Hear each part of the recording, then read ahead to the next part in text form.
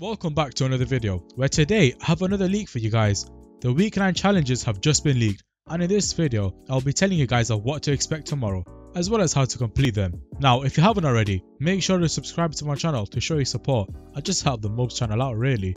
But with that out of the way, let's get started. So in week 9, there are a total of 9 challenges. The first one being deal 200 damage to opponents using the heavy shotgun.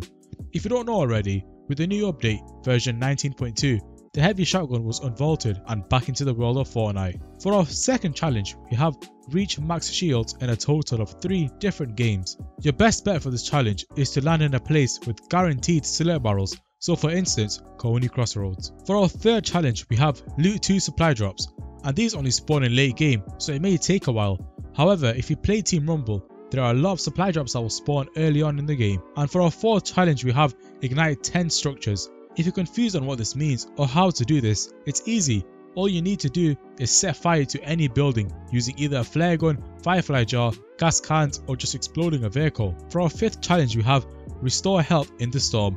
And the value for this challenge is 1, so it most likely means to heal once, so your best bet is a bandage or a med mist. For our sixth challenge, we have destroy 5 hiding places.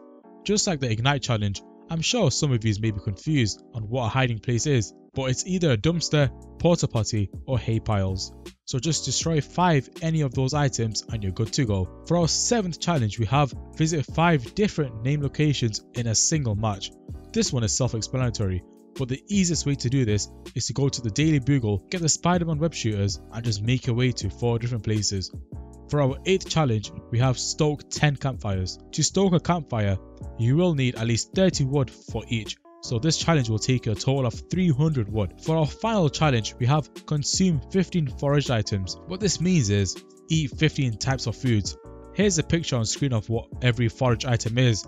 So it could be a lettuce, corn, mushrooms, bananas, you get the idea. That's all there is today. I will be making a challenge guide, so stay on the lookout for that. But anyways, stay tuned.